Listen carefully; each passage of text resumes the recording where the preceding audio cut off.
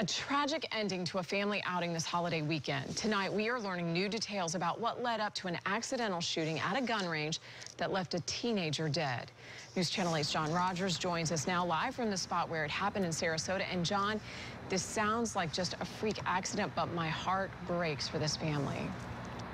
It's absolutely horrifying, Jen, and that's exactly what it is, a horrifying tragedy that could have happened to anybody. The father, William Brumby, was an experienced shooter here at High Noon Guns, and I'm told that really he didn't have much time to react before accidentally pulling that trigger.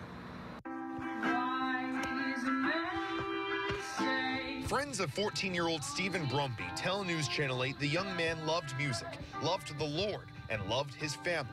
Sadly, he was the victim of an unfortunate accident. The worst possible thing could possibly happened. On Sunday afternoon, he joined his father, William Brumby, at the High Noon Gun Range in Sarasota. Officials say Brumby was shooting when a shell casing ricocheted off a wall and landed near his neck. Naturally, you would put the gun down, shake it off. The hand came back with the gun still in it. Flicked the bullet off, or the shell casing off. Accidental discharge, and it struck his son. Stephen Brumby was shot, and he soon died from his injuries. There isn't anything we could have done. There isn't anything anybody could have done to stop this one. The Brumbys were regular visitors here. William Brumby was very familiar with handling guns, and extreme safety measures are enforced at this range. He was a good guy, teaching his kids the right thing, the right way. This family is loved and respected by many.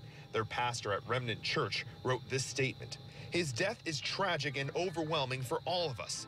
While we know that he is at home with our Lord, we as a church family are left to grieve, to love, and to hope.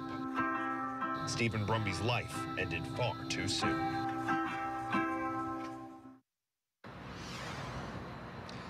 The case is still under investigation, and at this time, no criminal charges are expected to be filed, Jen. What about changes at the gun range? Anything coming in that regard?